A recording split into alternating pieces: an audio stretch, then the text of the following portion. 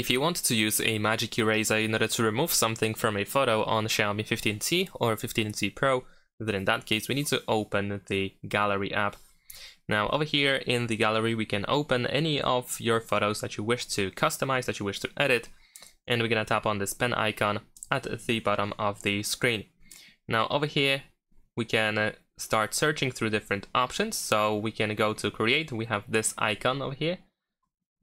And once you go over here, you should be able to find the erase option. Now most likely you will have to download the eraser first if you didn't use it before.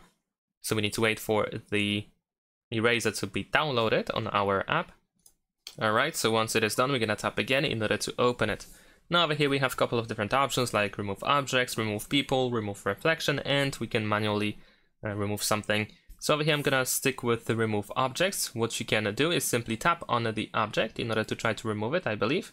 So let's tap on it. Unfortunately in my case I couldn't detect it, so we can just draw a shape around it in order to actually select it.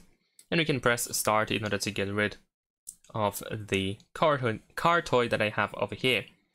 And let's wait for the results.